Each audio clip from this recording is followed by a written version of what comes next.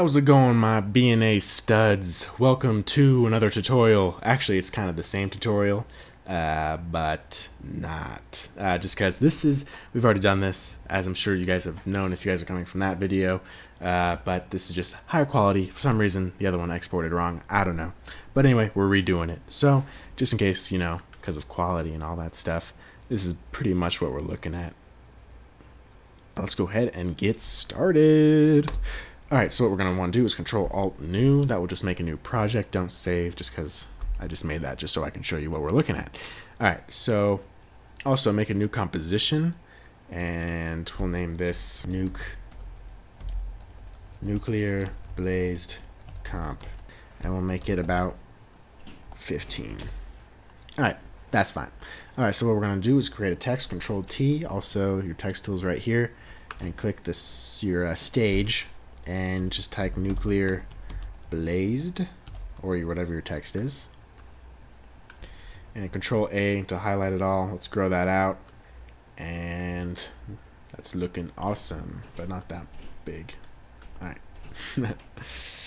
Alright, so now that we have that, let's go ahead and click Control Y. Also layer new solid will do the trick, and we'll name this lava. Yes. Alright, Control Shift C will pre-compose, move all attributes. We'll call this lava comp.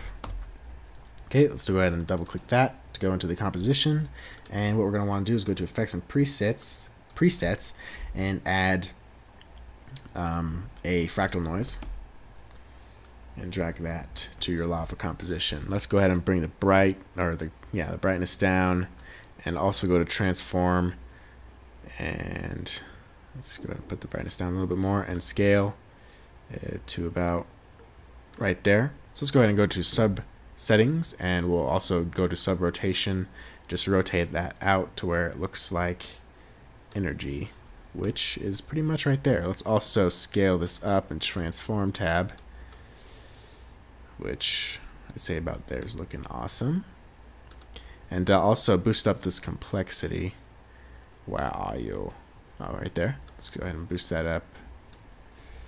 That's fine. Alright, so now what we're going to do is make this screen. If it's not screen, toggle switches down here will get you that option.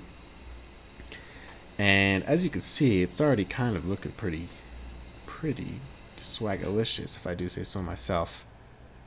So awesome. Alright, so now what we're going to want to do is duplicate your lava layer, and we will call this just highlights. And so let's go ahead and solo this just so we can see what we're doing here. And we're going to want to scale this down, so transform, scale down. We're going to want to make this brighter, and that's fine. Let's go add some rotation.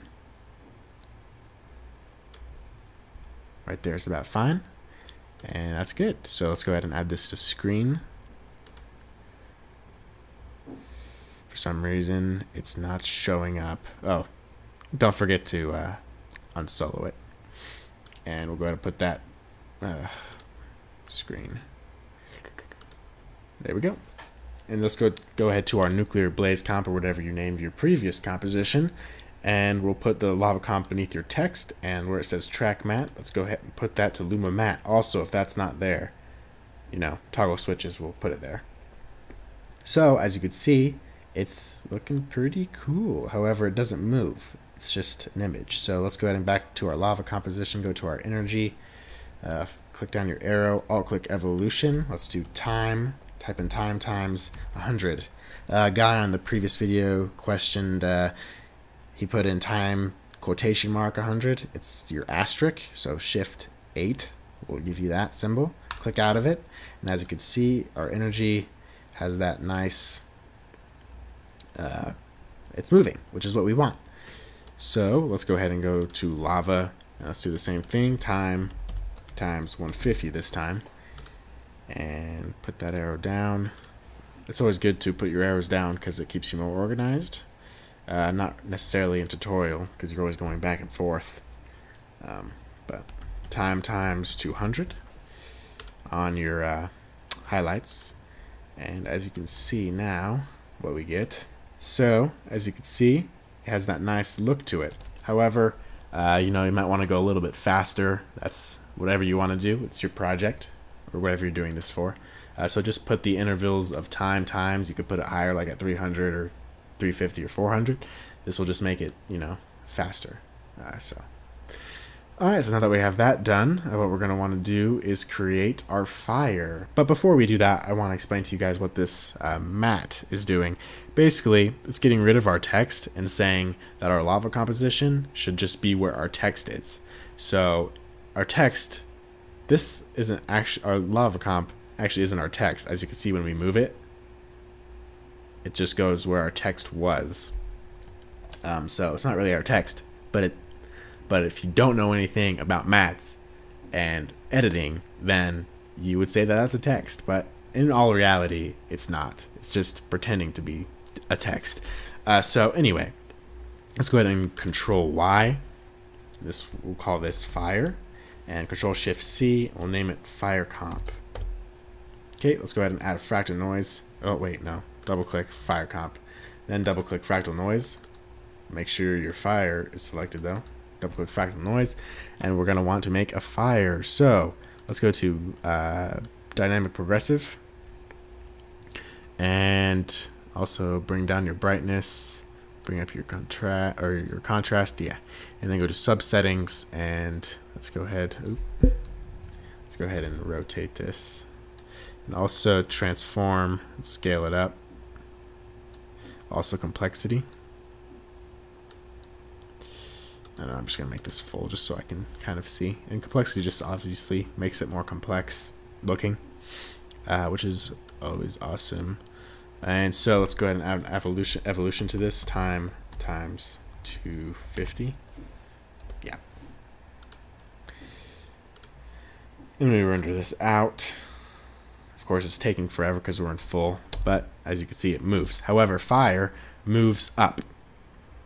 So what we're going to want to do here is go to, I just had it open, okay, so go to your offset turbulence in your transform tab, and what we're going to want to do is make sure you're at, stupid mouse, make sure you're at the very first frame of your compositions, click offset turbulence, make sure you're at the beginning of your composition, and go all the way to the end and put this right number at -3300.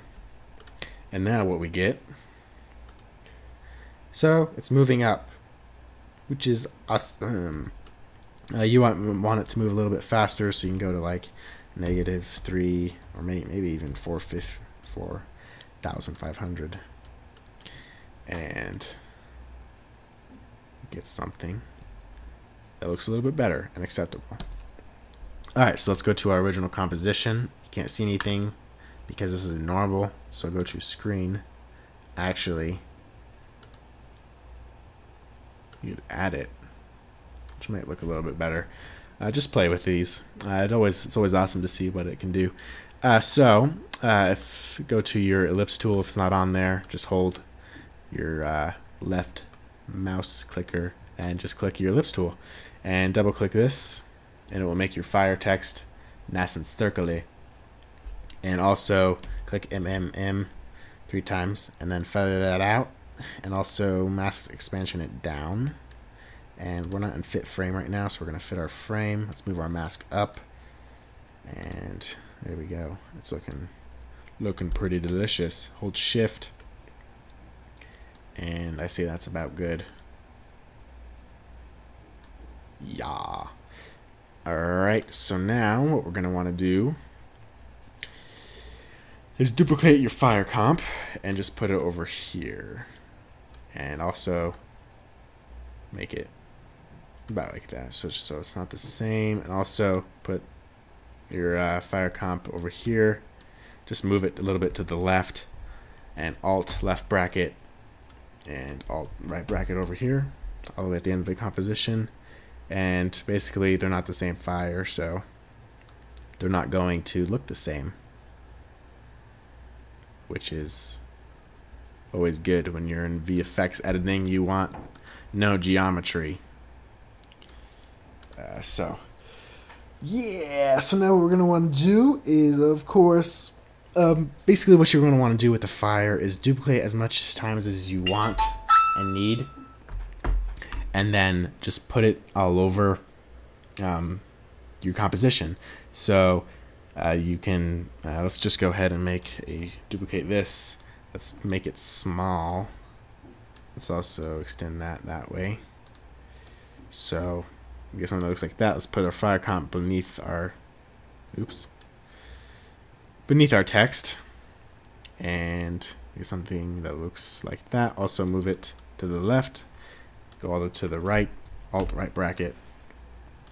Okay, and so now what we're looking at, let's go ahead and put this in full, is a resemblance of what is going to be awesome, except it's not going to do it because it's in full.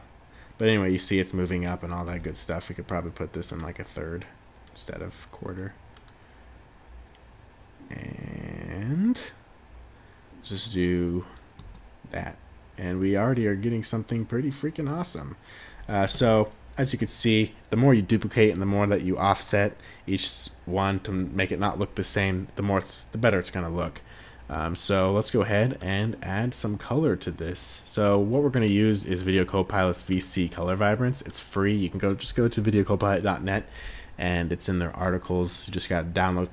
It says download project file, and it contains VC Color Vibrance, and you just install it in your plugins folder. This is not that kind of tutorial, so I'm not going to go fully into that. But anyway, I already did.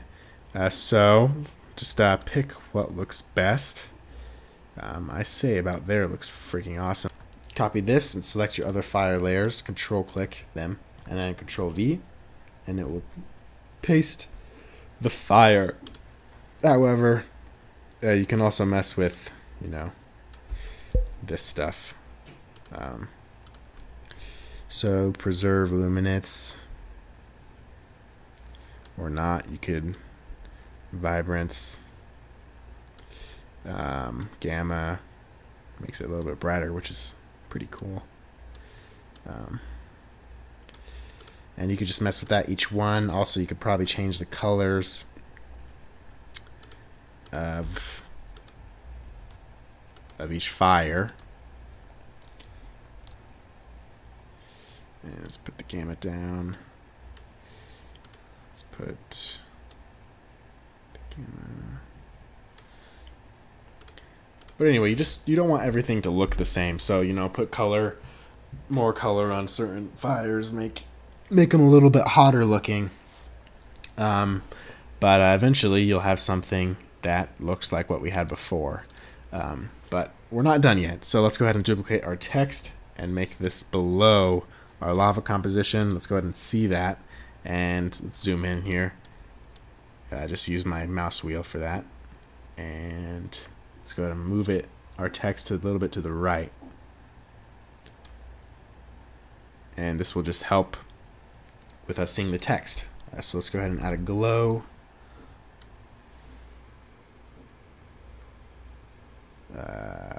To that, yes. And probably not that much.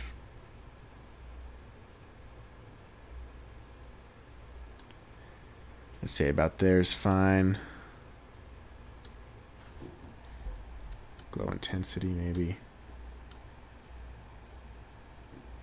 And that's awesome. Let's add a new adjustment layer.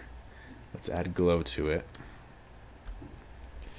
And of course, radius. And probably something not too much like that. But something that looks a little bit like that.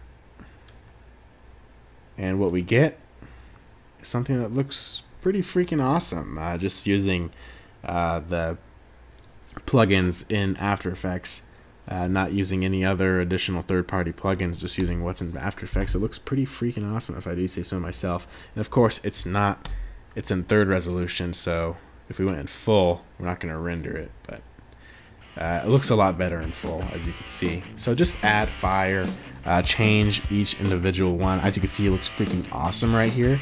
So if you like put that around the text and everything and add additional, like lower the opacity on some of them, it'd look a lot better. If you guys enjoyed this tutorial, please like, favorite, subscribe, all that good stuff.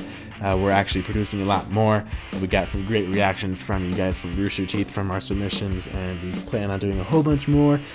So thank you guys so much, and I'll see you guys next time.